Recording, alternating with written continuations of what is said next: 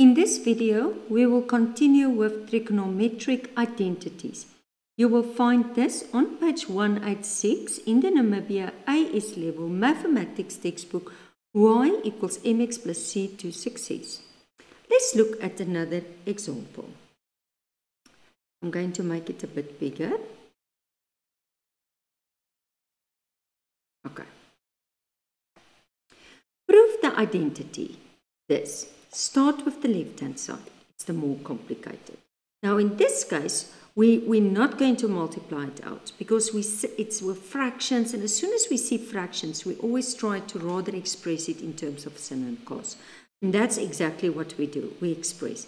Now, maybe you can get confused between the steps. I left out a step there, but let me just show you. If you simplify this, you are going to say 1 over 1 multiply cos theta, the reciprocal, over sin theta.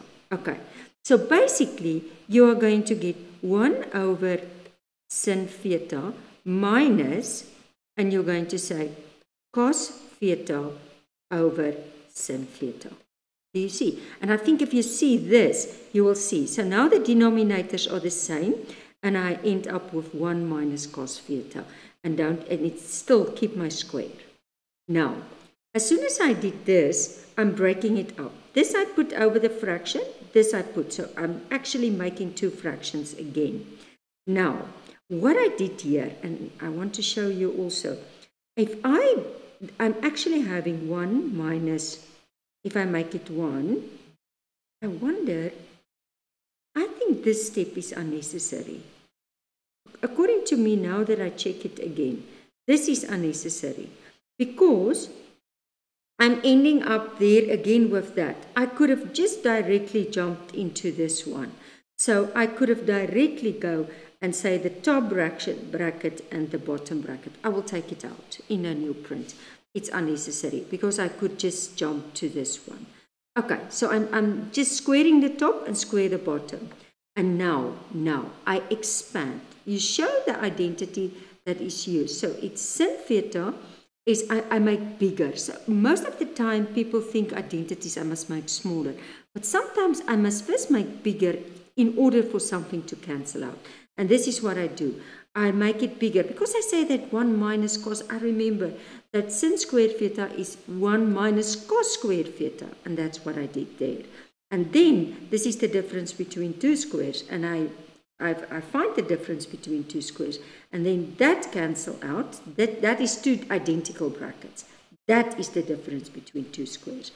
That cancel out, and I'm left with this. And then I say the left-hand side is equal to the right-hand side. Okay. I want you to stop the video and let's just do number C. I'm just trying to not always do A.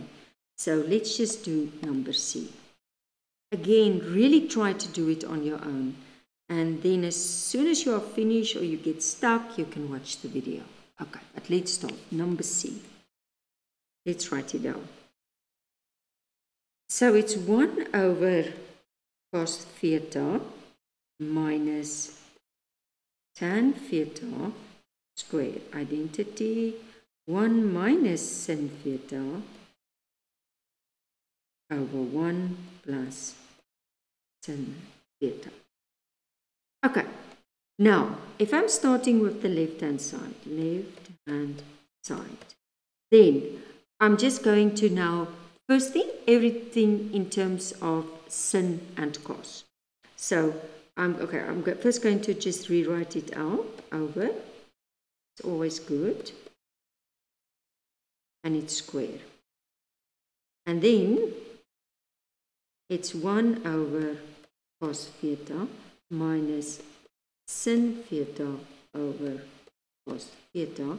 Don't forget it's squared. Okay, then I make my denominators the same. It is actually the same. So it's 1 minus sin theta over cos theta, and it is squared. And now I take the square up and down. I square both the top. I'm just breaking it up. Sin theta square over cos theta square. Okay. And now you must, in the exam, you must think, oh, this is square, but there's a sin. Oh, and let me show you how I remember it. I know that sin squared theta plus cos squared theta is 1. So if I want to make this the subject, then cos squared theta equals 1 minus sin squared theta.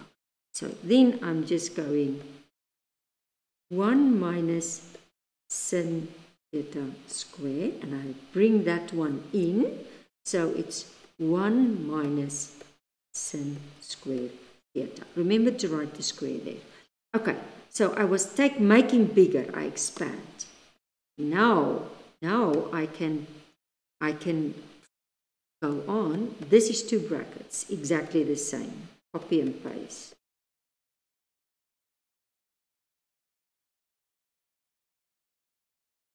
This is the difference between 2 squares. So it's 1 minus sin theta, 1 plus sin theta. And that cancel.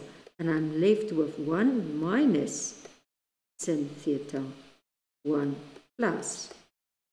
I want not to make it cos. Where is cos coming from? Sin theta. And I check, oh, excellent. So I just end up by saying, therefore, left-hand side equals right-hand side. And they like, this is very, you must do all of them. They like to ask this in a test or exam because most of the time students forget that they can make bigger or they can expand. And expand is helping them to simplify further. So please focus on this type of ones. It's usually a catch-up.